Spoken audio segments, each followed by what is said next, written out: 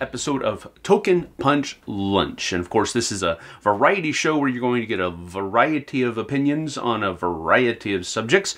And they are basically up to the segment contributors, what they would like to talk about and in what fashion. And I give them as much artistic control over that as possible. And I let them kind of make their own decisions, but I put it all together for you so that we can be all in one place and it's easier for you to access. So we've got a pretty good episode set up for you. I say that every time because I like every episode that we put out. I like all the segment contributors, and that's just that. So hopefully this will be an enjoyable experience. This will be something that you'll want to come back and watch in a couple weeks as well. So hey, in a few minutes we're going to get to it, and let's go ahead and get to it right now. Let's see. Hey everybody, it's Jay, and it's time to talk about your Flair.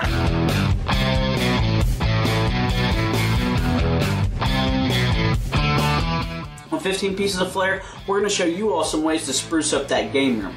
Now, I don't know if your guys' game room group is anything like mine, but sometimes we have a hard time choosing what games to play, and most of the time we never pick the brand new games to play. So I thought up of a little bit of a way to alleviate that issue and help you choose what games to play and make sure you get what games you really need to play played instead of just overlooking them. So let's check it out. Alright, for this project we're going to need some 550 paracord. We're going to need a hammer, some small nails, a paper and pen, and some mini clothespins. Now to start, we're going to need to remove the inner strands of the paracord. There's like 7 individual strands inside one long length of paracord, so you're just going to remove the outer shell and pull those inner strands out. And then just get one of those strands. Then on one of those strands, tie an overhand knot on one side. An overhand knot is just loop the string around and then loop it around itself and pull it through. Now, the nails you want to use, you want to get ones with a little bit of a head on. Now go ahead and nail both nails where you want the string to hang. Now put the knotted side of the line over one nail. Then get the length you need and then give yourself a little bit of slack and then tie another overhand knot on that side of the string. Once you have your overhand knot, go ahead and loop it onto the nail. Then you can cut off the excess string from both sides. Now you can start writing all of your games onto individual pieces of paper, or you can just write whatever games you absolutely want to get played first down on paper. Now when you write this stuff down, you can go as far as you want with the detail. You can put player count, game length, anything that really matters to you and your group, and whatever is applicable to you and your group, you can write that information down on the paper, and then that way it might be easier for you to pick what games you want to play come game night. Now go ahead and clip all of your clothespins onto your line. Now I'm kind of OCD, so I kind of had to have mine in a specific pattern, but you can do it however you want. Now clip the games you want to get played next onto your line. Now I had to flare mine up a little bit, you know, because that's just who I am. So I printed off all my box art covers, cut them out, laminated them, and that's what I'm using. Then once you got all the games that you really want to get played next, like for me, it's just all my games on my shelf of shame, you can go ahead and pick which game you want next, pull that one down, put that one away, and then get to playing that game. Boom, there you have it. A quick and easy way to add some flair to your game room. Now the way I thought up of doing this is in the restaurant industry, you have a ticketing system. So like when you write an order, you put it in a slide, or actually some restaurants even do use a line and clip them on there just like this. But that's pretty much it. Whatever orders need done, you do those orders, pull them down, throw the ticket away or spike it or whatever. And this is the same thing. Whatever games need played, you pull the game, or you put the games up first of all that you want to get played. So if you want to play your shelf of shame games, only hang those games. If you want to play your favorite games but make sure you get a good variety, hang those games. And then no matter what, when it's time to pick a game, you have to pick one of the games that are on that line, as long as it's applicable to your group and everything. But if anybody wants a tutorial or really just wants me to print them some of those box covers and laminated, shoot me a message on social media. If anybody has any suggestions of games or ideas they'd like me to make in a Sim Flair, leave them in the comments below or shoot me a message anywhere on social media. And everybody, I started a new podcast. It's called Board Games Outsider. I interview industry professionals about the jobs that they do and maybe have them give some tips and tricks and what they did to get the job. So that way, anybody that wants to do the job that they have all the knowledge from somebody who does the job on actually how to get their job or a job that's just like it. So if that sounds interesting to you, check that out on any podcasting platform. That's Board Games Outsider. Hey, don't forget everybody, 15 pieces of Flair is the bare minimum. Some people choose to do more, and we encourage that. Have fun, everybody.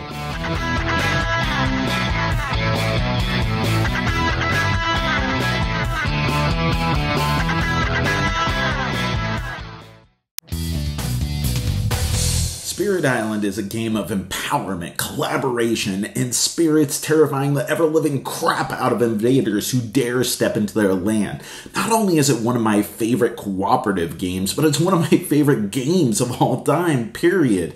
And so I knew I had to have it on Rook and Record. This game has everything. Staggeringly powerful and highly specific asymmetric powers, fantastic synergies, great artwork, layers upon layers of replayability, and a thematic core that portrays the island as terrifying and beautiful. So I knew that something this special needed something a little unconventional that honors both the Rube Goldbergian design and the game with its more elemental qualities. And after searching for a long time, I finally knew I had it. Now, hear me out, because the perfect soundtrack to pair with Spirit Island is 1981's Ghost in the Machine by The Police. While I do miss the proto-pop-punk sound of their early stuff, Ghost in the Machine is at a point when The Police fully embrace their new wave moniker, introducing more otherworldly qualities in their already exotic blend of rock, reggae, and Middle Eastern rhythm-infused pop. The result is staggering, with Sting's haunting ethereal voice being contained in the primal, almost downright elemental beats of Stuart Copeland's incredible drumming, all the way grounded by solid pop-rock riffs thanks to the fantastic Andy Summers. This is an album that no other three human beings could have made, and nothing has quite sounded like it, or really The Police, since. But it's also that individuality of each musician that makes these guys such a compelling fit for Spirit Island. Like the spirits who work best as a team, each member of The Police is unique, in competition as much as they are in concert, and when they pull together, magic happens. And they never created magic with such seductive menace, primal, elemental, beautiful, and a little creepy as they did with Ghost in the Machine. And so that's why, in spite of the contrast between the vibrant and natural and the digital and black, I think that Ghost in the Machine is the perfect soundtrack to listen to while playing Spirit Island. Thanks for watching the Cardboard Herald's Rook and Record. I've been Jack, and remember, the more that we do of these, the less bad music you will have to suffer at the table.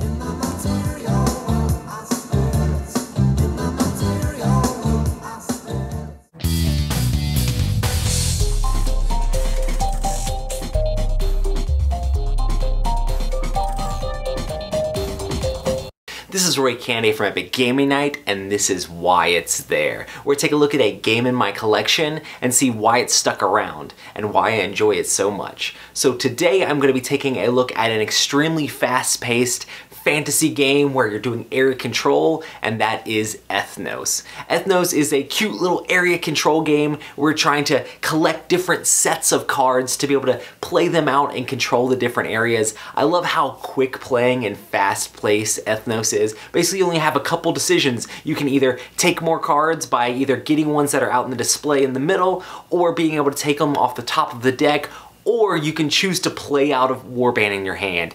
When you're playing a warband, they either all have to be the same fantasy race, or they have to be of the same color. The card that you put on the top of that warband shows the area on the board you're going to be like invading for the area control. And then at the end of each round, different players, depending on who has the most points, are going to be getting points in those different areas. It's a super simple game, super like fast paced as you're playing stuff back and forth. A round ends when all three of the dragons come out. Everybody's just like collecting hands full of cards. They have a giant handful of cards that they're going to unload because you get more points the more cards you have of like a specific warband. So sometimes people try to save up so that they have a huge warband they can lay out to get a ton of points at the end of the round. But it's like a risk, like press your luck sort of thing as you're continuing to take cards and not playing your stuff out, trying to get something like super huge, because if that third dragon comes up, then the entire round's over and all those cards you have are going to be wasted. I have had a blast playing this with my friends, super fast paced. It's one of those games where it's like you just want to play it like back to back over and over again just because like it's super fun. I feel like it's one that's almost been like lost to time. Like it only came out like a year ago. I don't hear as many people talking about it as there once were, but it's a super like fast paced thing that like replaces like the sort of Ticket to Ride thing where you're just like real quick getting these sets and then playing them out to do the things you need to do out on the board. I love like the fantasy theme, and it's got like that old school Lord of the Rings artwork. Even though like the board's all like crazy pastel and stuff like that, I still really enjoy the game. So Ethnos is a blast, and it's definitely one that I'm gonna keep around on my shelf and continue to play with my friends, so that's why it's there. Hi, welcome to Jules Reviews. I'm Julie. Today I'd like to talk to you about how we organize our game collection that we've been collecting over the past 20 years. The reason why we've organized our games the way we have is because I'm a 2-time cancer survivor, and due to the treatments I've been through, it has affected my endurance as well as my cognitive abilities, especially my memory. There are certain games that I really like and can handle very well, and other games that I want nothing to do with. This episode, I'm going to talk to you about the category of games that I really enjoy playing. Next episode, it'll be talking about the category of games that I usually try to avoid. If you happen to see any games next to me or behind me that you're interested in maybe learning more about and would like me to review, please leave a comment down below and I'll get to that as soon as I can. Right now, we're in front of my favorite shelf area. It's the Push Your Luck, dice, and tile game area. I enjoy these games the most because they're fun, they're quick, and easy to play. I especially love the dice area because if you've seen our previous videos, you know that rolling dice is probably my most favorite thing to do. The other thing I love about this area is that a lot of these games take less than 30 minutes to play, which is really good for me because 30 minutes is about my limit.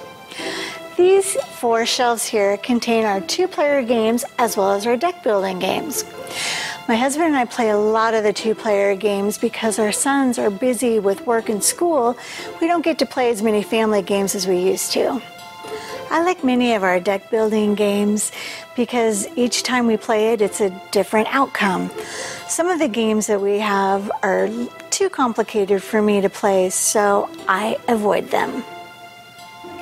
Another section I like to go to is the cooperative and rummy section. I like the cooperative games because there are times I just don't want to play competitively. This section contains the games that have many sequels and expansions. If we didn't enjoy playing them so much, we wouldn't have so many expansions. My husband has put these up front for me as they are some of my most favorite game systems that I like. The last section I'd like to talk to you about is the most points in so many turns area. I enjoy these games because there's an end in sight. After so many turns, it's over, which is great because it means it won't drag on. Thanks so much for watching Jules Reviews. I'm Julie. Have a great day.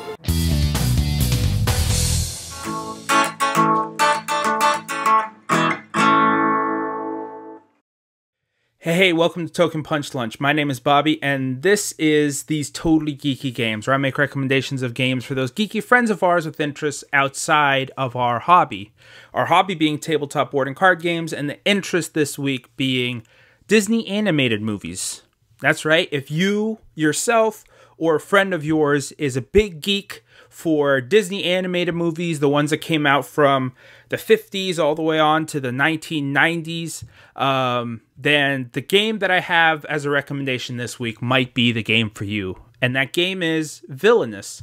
Villainous is a interesting hand management card game where you play cards as a villain in a famous Disney animated movie, and you're trying to reach your own unique objective. This game is interactive, though, as other players at the table are assuming the characters of other villains from other Disney movies, and so you might be trying to also play cards on their boards to try to hinder them from reaching their objective. That's right, so if you're playing as Jafar, you're trying to reach your objective, but simultaneously other players at the table might be trying to play Aladdin cards on you to stop you from reaching your objective. And if there's another player at the table who's playing Ursula, you might be playing Ariel cards on her to make her stop reaching her objective. That's the game. Kind of summed up really quickly. There's a lot of different types of cards, and the components in this game are really cool. So I thought, why not just show it to you guys? So yeah, as I said, I thought I'd show you guys the game. So if you open the box, there's of course an instruction book. And each player, depending on the villain you play, gets your own player board. And so this is Ursula's unique objective, as well as a player board where she can select her actions. Kind of Scythe style. This game is kind of similar to Scythe in its main gameplay where you play cards. Here's Prince John's board, Captain Hook, the Queen of Hearts, and these cards. Let's take a closer look. So this is the main crux of the game. These are the cards that you play to hinder your opponents, and these are the cards that you play to fulfill your objectives. So these are the cards that would help out Captain Hook. And if you look at, let's see, Ursula's cards, is the hindering ones. If you look at Ursula's cards, you see they're different from Captain Hook. So each villain has their own specific kinds of cards. And I mentioned kind of Scythe, so you take these player pieces, this is if you're playing Ursula, and you, it's a really nice piece. Anyway, so, and then this is if you're playing Jafar. Anyway, so you take these pieces and you put it on a section of your board, and those are the actions that you could take on your turn. This is if you're playing Queen of Hearts. And these player pieces are really nice components. That's why I wanted to show them off. This is Captain Hook, and you could see the player piece itself kind of looks like a sleeve, and there's a tidal wave for his hook. This piece, let me get it out. This piece is, of course, King John. Am I holding it upside down? I think I'm holding it upside down. No, maybe that's, well, it stands up that way, so that's fine. And then this last piece, of course, is Maleficent. So you play as those villains, and that's the game. So that was the game Villainous, my recommendation of a game for any fans of Disney animated movies out there. In the comments, tell me what other games that you would recommend to Disney animated movie fans, and what's your favorite Disney animated movie? Perhaps pre-Pixar. Go ahead and tell me that in the comments as well. Well, I'll see you on the next Token Punch Lunch. My name is Bobby, and this has been These Totally Geeky Games. Bye.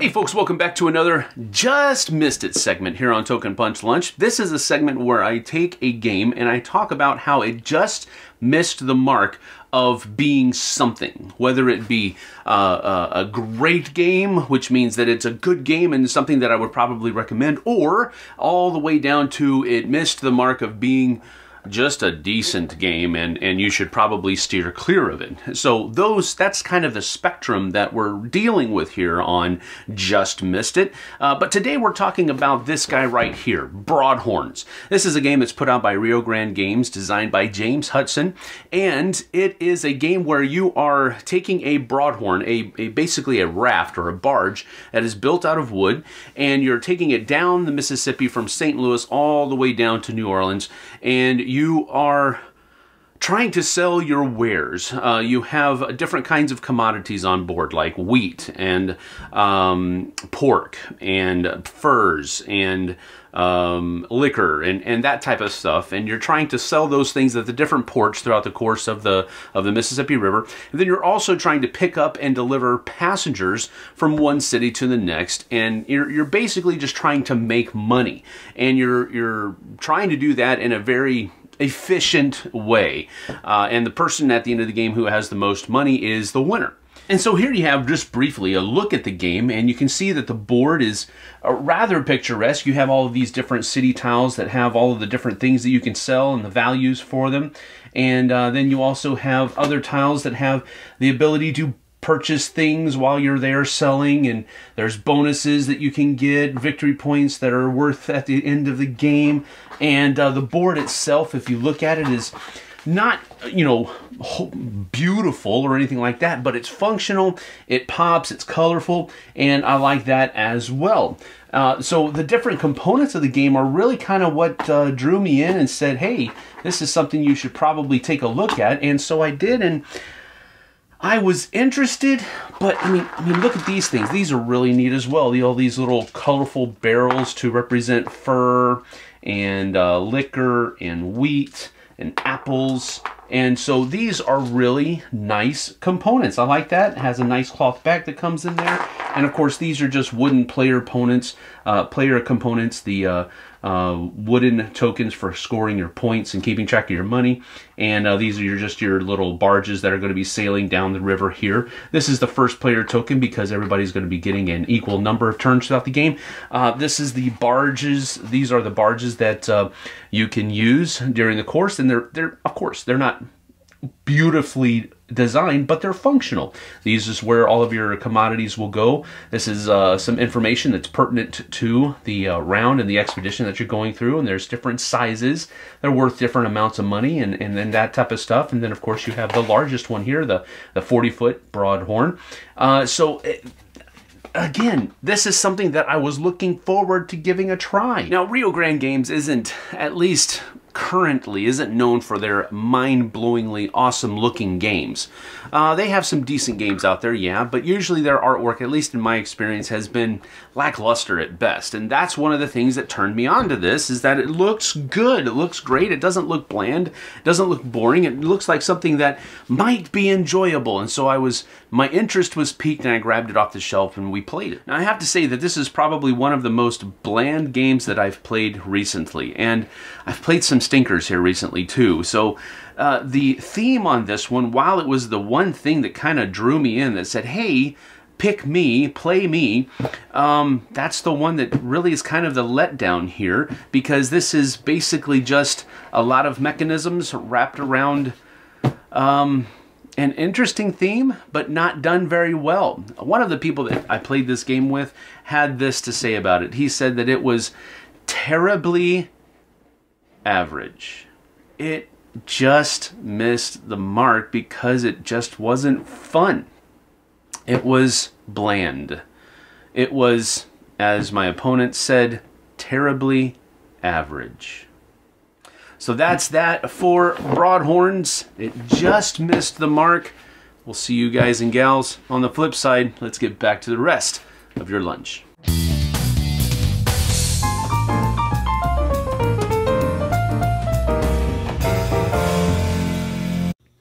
Hey gamers, this is Liz Davidson from Beyond Solitaire, and I'm here to bring you another episode of Solo-Thrash, Amerithrash gaming for those of us who prefer to play alone. The start of the school year has really thrown me for a loop, and I've been so busy with work that I haven't had a lot of gaming time. But I want to talk about roll and writes today, because those are the games that are definitely letting me still play, even when I am busier than I ever thought I could be. Roll and writes tend to be cheap. They tend to be easy to solo because most of them offer little interaction, although I'll show you one that does. And they're usually very small, which means that they are very easy to slip into your bag to play on a lunch break, or when you're out having coffee, or just at any time during the day when you have a moment. I've even played one of these in a doctor's office when I was in the waiting room, so their convenience is just unparalleled for me.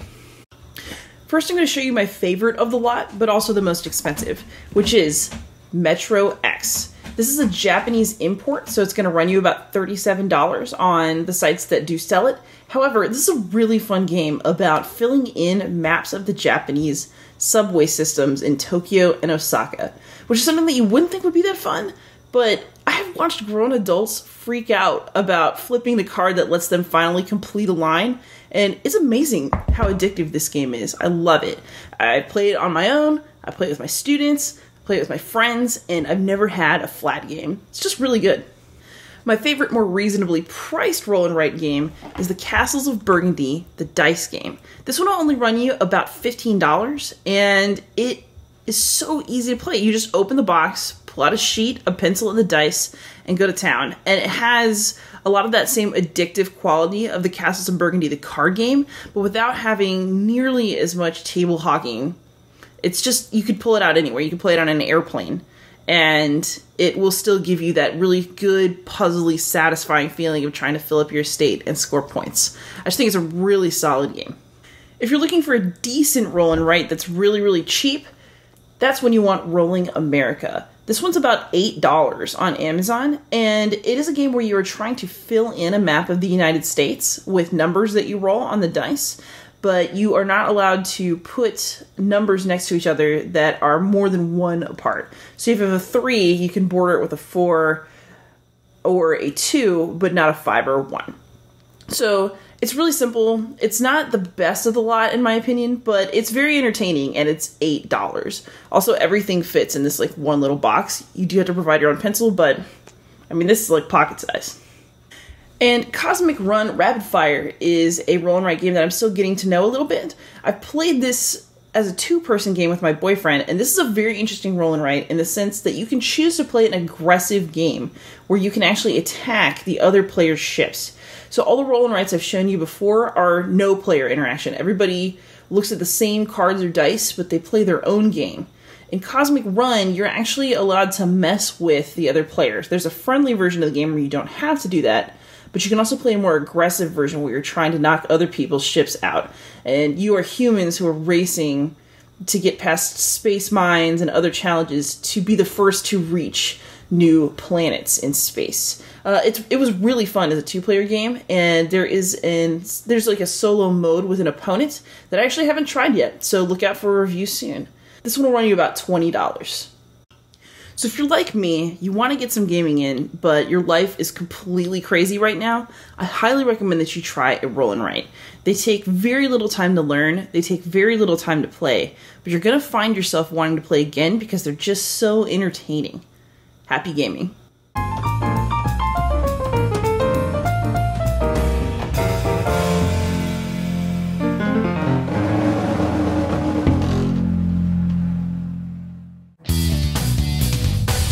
Well, hi, I'm Doug Jr. with Doug and Doug Gaming, and this is my daughter Brittany to help me today during this episode of A Fellowship of Meeples.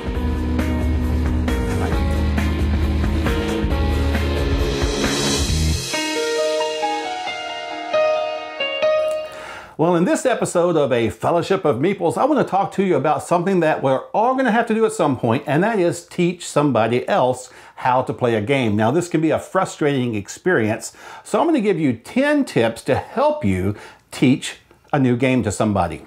Now, I've picked a game that we like to play in our game group, that is Black Orchestra, and I'll be talking about some of the mechanics in that game. For instance, in Black Orchestra, you have the option to do what is called Conspire.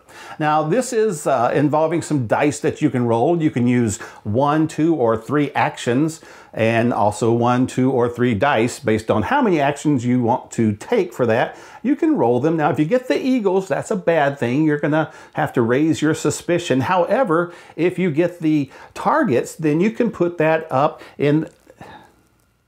What?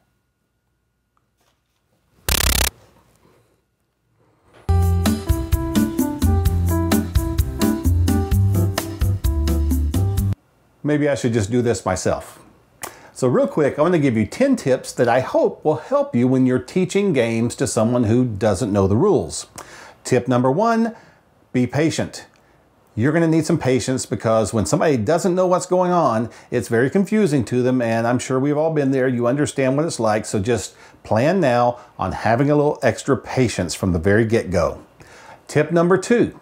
Make sure that you start out by explaining the theme, if there is a theme, and just let them know what universe you're in, what the idea is, what the concept is. Like in Black Orchestra, of course, we're trying to assassinate Hitler before the end of World War II. So make sure they know what the theme is, and that will help the gameplay to be more enjoyable for them. Tip number 3, make sure that they understand the win and lose conditions right from the very get-go, because once they understand that, they'll understand when you're teaching the other rules how this is going to help them accomplish that win or avoid that lose. So go ahead and explain the win and lose conditions right up front. Tip number 4, be patient. No kidding, you're going to need some patience, so just plan on it. Be patient. So tip number 5 is please explain any gamer terms or game-specific terms that might come up. Remember, if they're not a gamer, they don't know what a meeple is. They don't know the difference between a round and a turn necessarily, so make sure to explain these things as needed. Also, game-specific terms, like in Black Orchestra, they use the word dossier. Well, that just means your hand. So just explain these things so that they can be on the same page with you. Tip number 6. Be patient. Yes, I know, but really, you're going to need some patience. Tip number 7, and some of you may disagree with me on this, but only teach what's needed to get the game going. Now, some things are necessary. They need to know so that they can plan their strategy and, make a decent plan of action. But other things can really wait until certain phases of the game. For instance, in the game Black Orchestra, you might end up in prison. Well, until that happens, you really don't need to explain that. You can go ahead and start the game. Just tell them that, hey, if there's a Gestapo raid, you could end up in prison. And if it happens, and well, it will happen eventually, then go ahead and explain about interrogation cards and how other players can get you out. That's not really going to affect their strategy. So I say get to playing just as soon as you can. If something can wait to be explained, go ahead and wait. Tip number 8, be patient. Yeah, I know I cheated, but I had to come up with 10 and I just didn't have them. Tip number 9, expect to be the answer person. In other words, they're going to be asking questions during the explanation and they're going to be asking questions during the game, at least during the beginning of the game. So just make up your mind right now that you're going to be answering questions, that you're not going to be able to totally concentrate on your gameplay because you're going to have to stop and answer their questions. Get that in mind so it won't frustrate you when it happens, because it's probably going to happen. And tip number 10, see tip number 1. That's right, be patient. Seriously, just have some patience, roll with it, and enjoy yourself. Remember, the reward is going to be worth any frustrations that you might experience, because you're drawing people into this gaming community that hopefully will stick around. Maybe you'll have a new friend out of the deal. Maybe you'll have a new gaming partner. Whatever the case, it's worth it. So enjoy yourself, enjoy spreading the good news about board gaming, and just have fun. Well, thank you so much for watching this episode of A Fellowship of Meeples. Hopefully these tips will help you out so that you don't get too frustrated when you're teaching games. And we'll see you next time on Token Punch Lunch.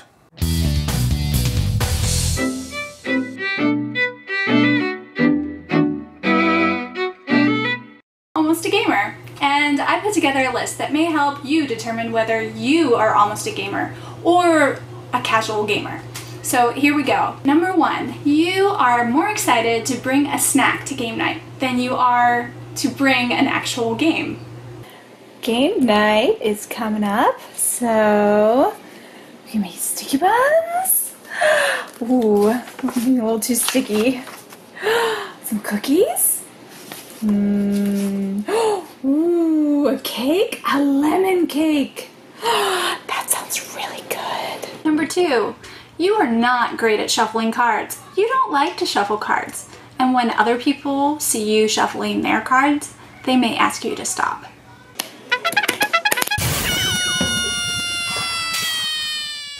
Number 3, you feel that you do not have a need to learn a new game every time you get together with other gamers. You are perfectly happy to replay the games you already know. You don't have that craving for new game like other gamers tend to. Number 4, you have no idea what metagaming is, and that's okay with you. Number 5, for a while there, you thought that abstract strategy had something to do with Jackson Pollock and home decor.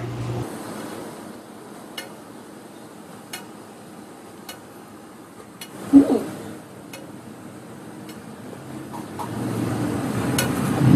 Jona, what are you doing? Abstract strategy. Number 6, you do not tally your games played on Board Game Geek. I mean, who's counting? Oh yeah, except all those other gamers out there. And number 7, and probably the most telling, after about 2.5 hours of playing a game, your brain may stop working.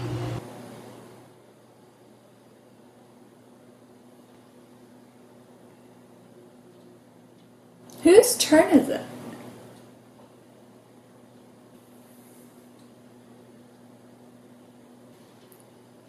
Did we lose yet? Can you relate to any of the things on this list? If so, you may be almost a gamer or a casual gamer. Maybe you do relate to some, but you feel like you're a hardcore gamer. You don't want to be labeled. That's totally fine. This list was just for fun and just to kind of celebrate those more casual players that feel like maybe they don't know where they fit in. So just here to say you totally fit in. Thanks for watching, and I hope everyone has a great day. A little side note on snacks. I don't know if this has ever happened to you, but once or twice I have been snacking on like peanuts or pretzels at the table, and I'll absent-mindedly grab a game piece and put that in my mouth thinking it's a peanut or a snack. If this ever happens to you, just play it cool, take it out of your mouth, dry it off a little bit, back on the table, nothing ever happened. People don't take too kindly to other people eating their games, so just keep it on the down low and you'll be fine.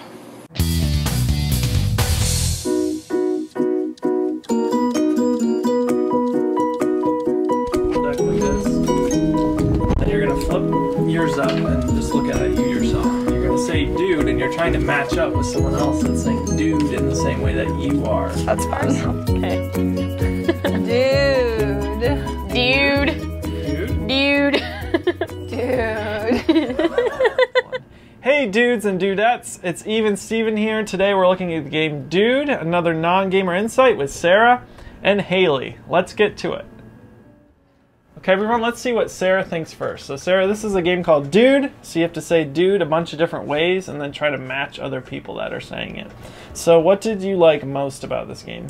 I liked that you kind of had to wear a ton of different hats.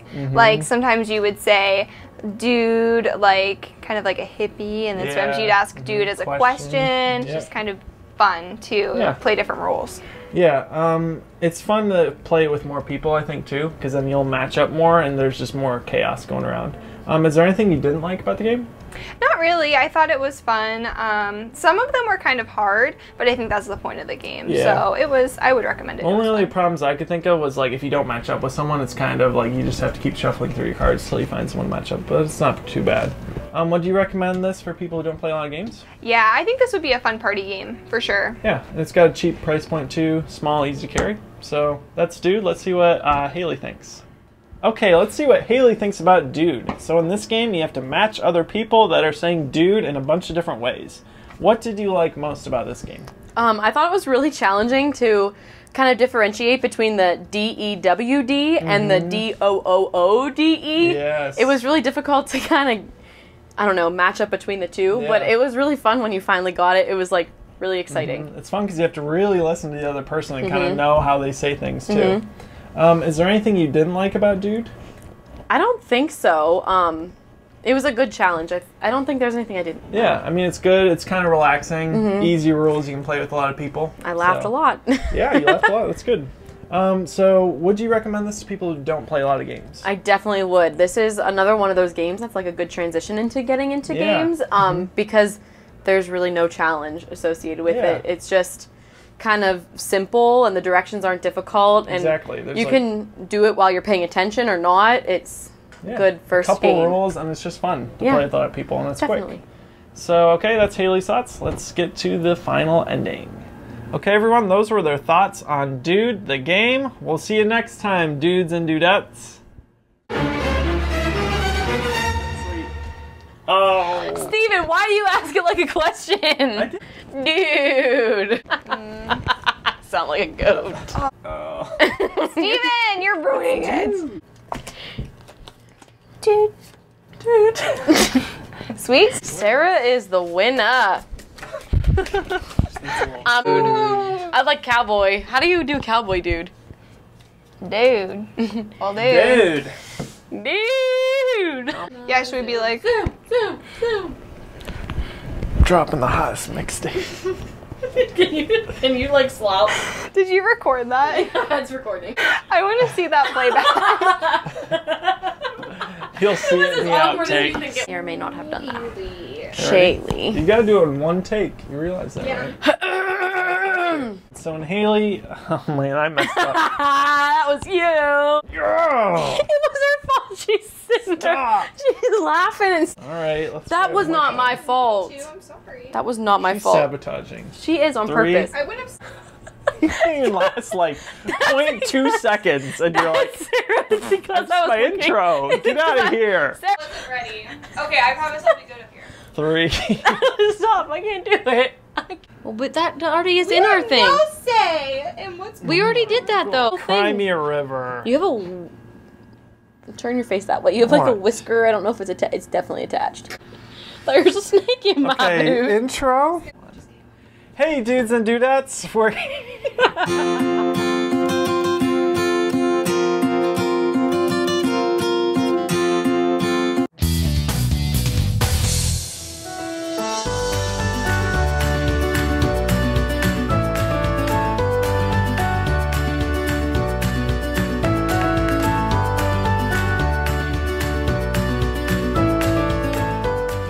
Hey everyone, hope you're enjoying your lunch. Mine's actually cooking in the oven downstairs, funny enough.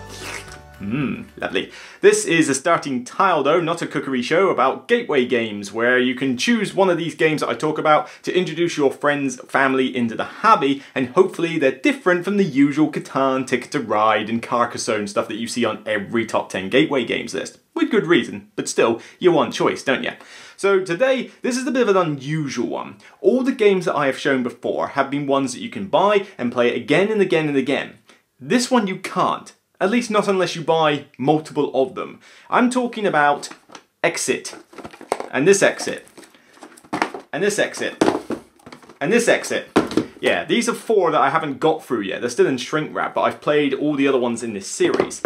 Exit is basically... Well, let's use this one actually.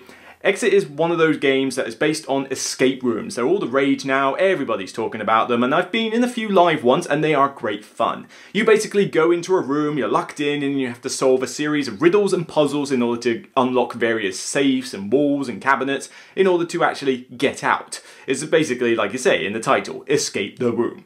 They're great fun to do though, not the cheapest hobby in the world, but you do have an alternative with these Exit games. These, however, are destructible. You are pretty much cutting these up and drawing all over them and doing all sorts of them. So once you've used it, that's it. You can never use this one again. Once I take this out of the shrink wrap, it's in the bin as soon as I've done playing it. But they are great fun, because like in those rooms, you are given a booklet, a scenario, and then you have lots of little riddles and puzzles to solve. You and anybody else you want to bring into the game can just work as a team. You will time yourself. You'll have hint cards that give you, tips on trying to solve each riddle if you get stuck.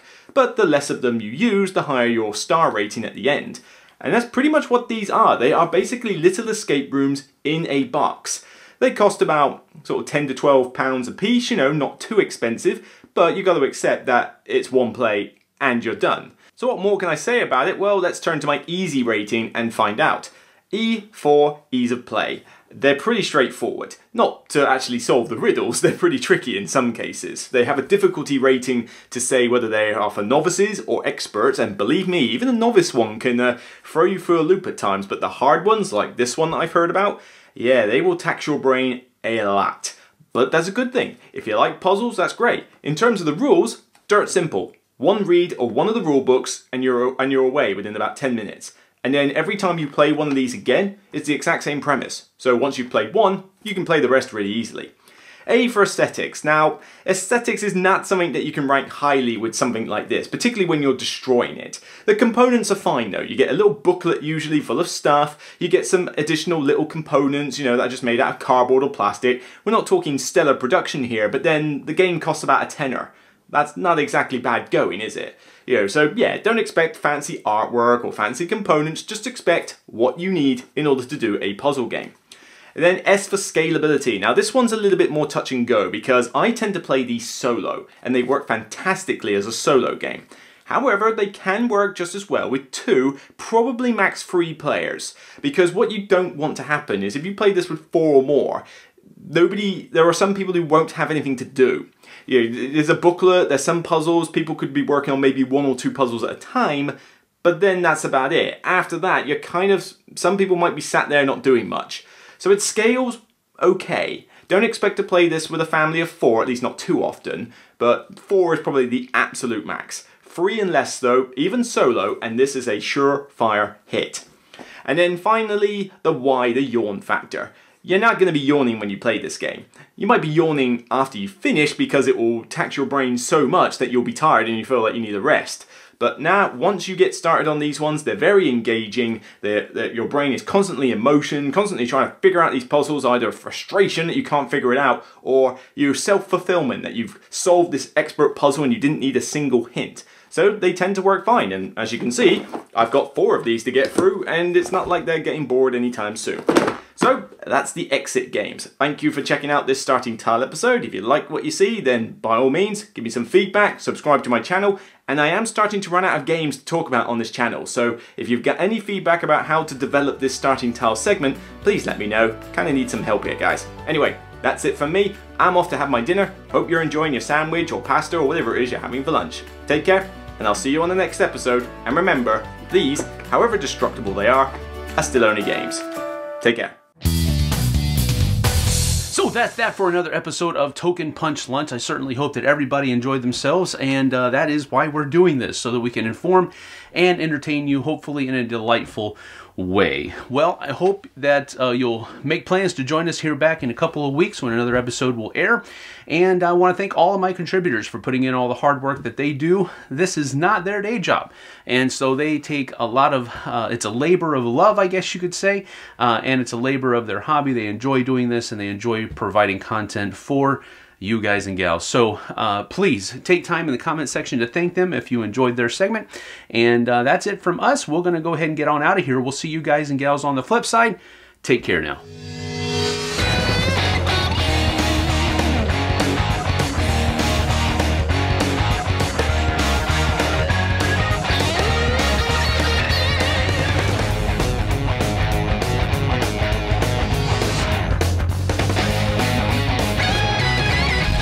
Fatality.